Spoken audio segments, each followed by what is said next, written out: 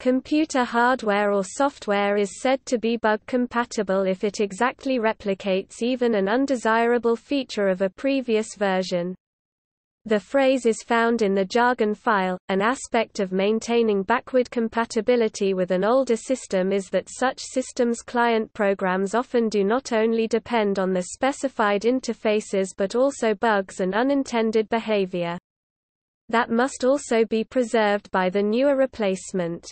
Besides the significantly higher complexity that needs to be maintained during the natural evolution of the code or interface, it can sometimes cause performance or security issues, and the inconsistencies in the behavior of interfaces can sometimes lead to new bugs in the software using it, creating difficult to resolve multi-directional cross-dependencies between various pieces of code.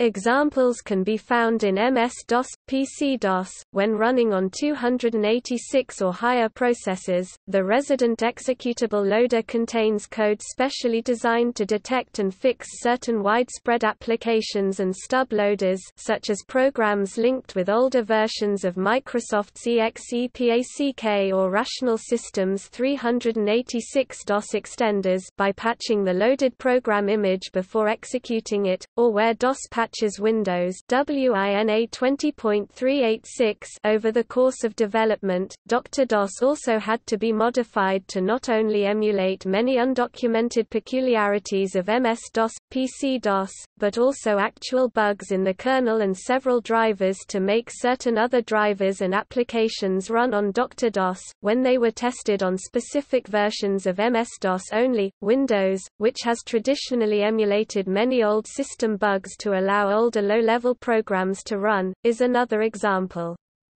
As a result, Wine, which makes it possible to run many Windows applications on other platforms, also needs to maintain bug compatibility with Windows. When Microsoft phased out support for 16-bit code in Windows by no longer including NTVDM in 64-bit editions of the operating system, the executable loader was modified to recognize some specific 16-bit stub launchers, installers and replace them on the fly with equivalent code stubs running on 64-bit processors. During development of its PC-compatible, Compaq engineers found that Microsoft Flight Simulator would not run because of what Sublogic's Bruce Artwick described as a bug in one of Intel's chips, forcing them to make their computer bug compatible with the IBM PC.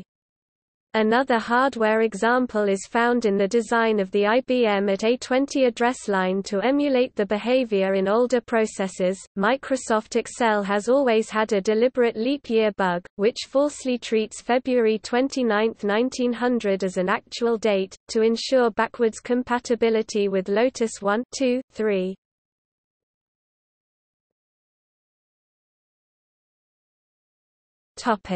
See also: software bug.